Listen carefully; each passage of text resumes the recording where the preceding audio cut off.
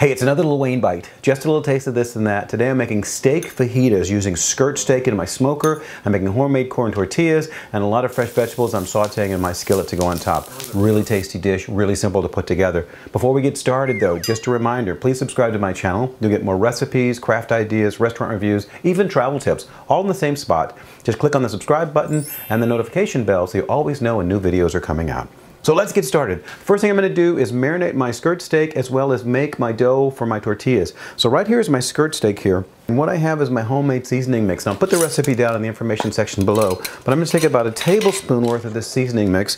Paprika, brown sugar, a little salt and pepper. You know, liberally put it on both sides of the skirt steak here. My tongs, turn it over. There we go. Put it on that side as well. Really cover it well. Get it all in there. It's about a tablespoon's worth of the whole thing. Now I'm going to wrap that in plastic and just put it in the refrigerator for 30 minutes. There we go.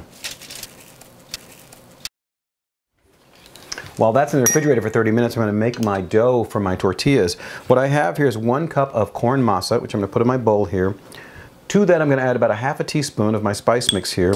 And then I'm going to add 3/4 of a cup of hot water. So 3/4 of a cup of hot water goes in right there. Then what I do is I put just a little bit more. The standard measurement would be 3/4 of a cup, but I found if I put a little bit more water in, it makes the tortillas softer and I can make them a lot thinner. I'm going to add 2 more tablespoons of water to that. And I'm simply going to just mix that together. Too hot to handle.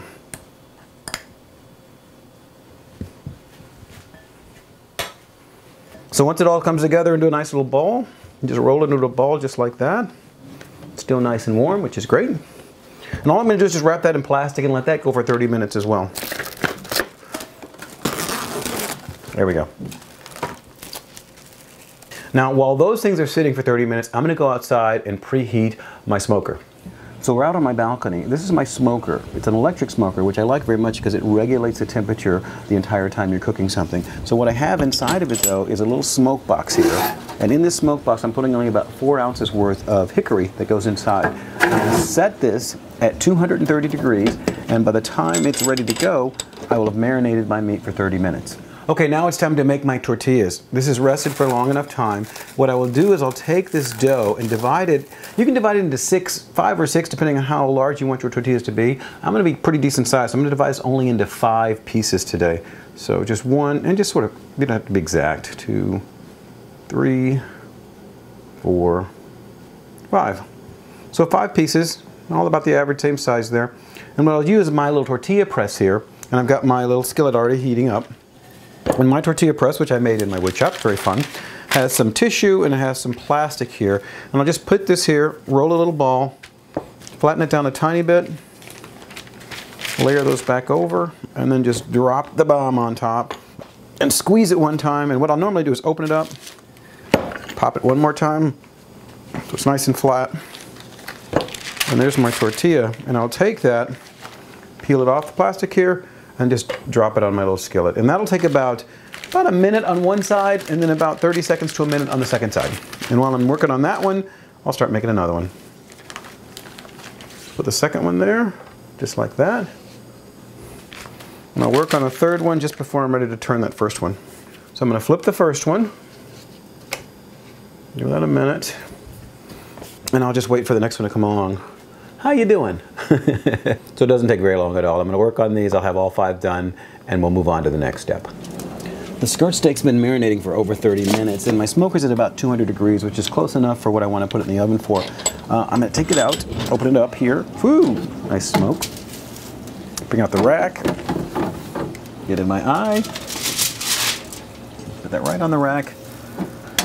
And close it up. Now, that is going to go for about an hour. And my skirt steak will be ready. As soon as I get the smoke out of my eye. There we go.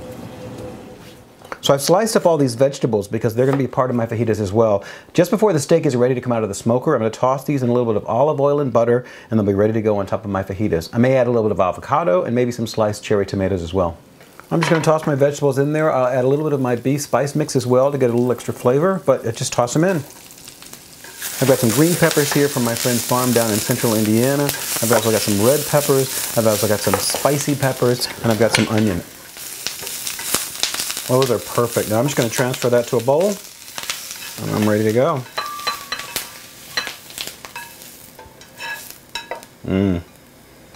Yum.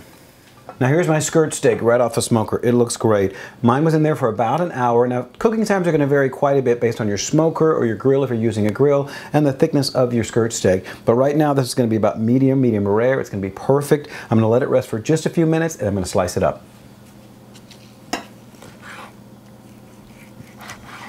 Now when you slice this, you want to slice it across the grain so the meat is nice and tender when you're biting into it in your fajita.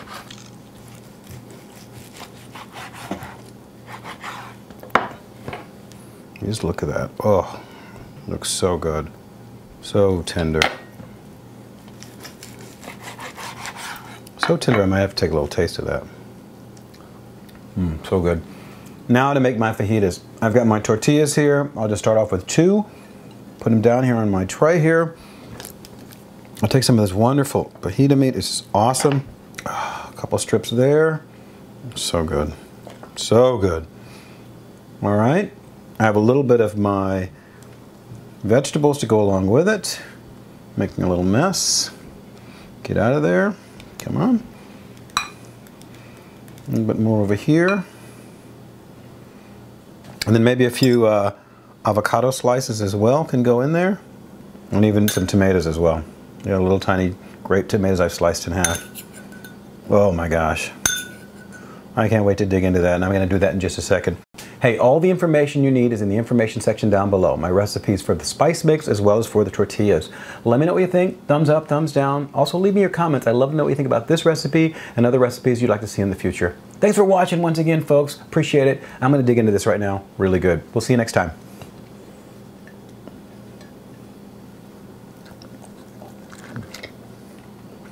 Oh my God.